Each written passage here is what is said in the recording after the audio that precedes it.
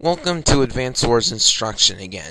Today's mission is actually very short, because in fact, you only have to last the next 5 days, and you'll win.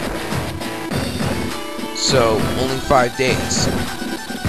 Should be easy, right? Well, there are a few problems. First of all, you have to use Max.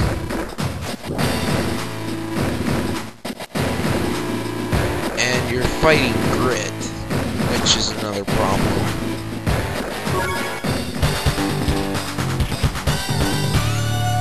And another problem is that Max messed up. Look at all those indirect combat units.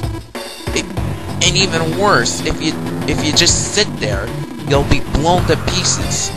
But if you try to get to your HQ,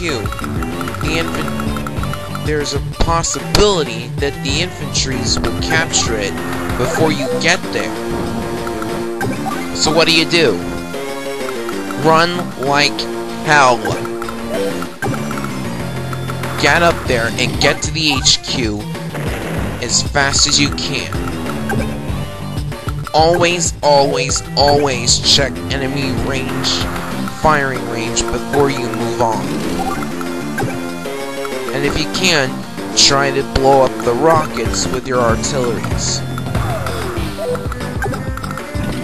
You might have a decreased firing range, but you gotta make use with what you got, because this is pre-deployed. No factories to put out new units with.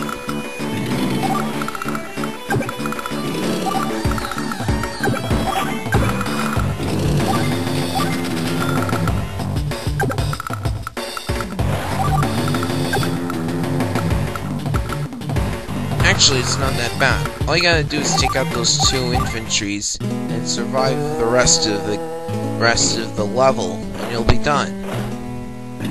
Too bad this is harder than heck.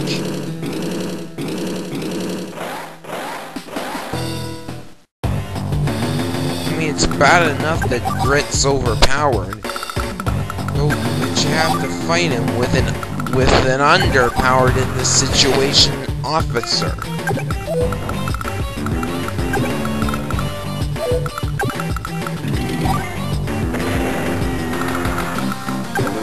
So go as fast as you can, and when your CO power is available, use it. You never know what's gonna happen.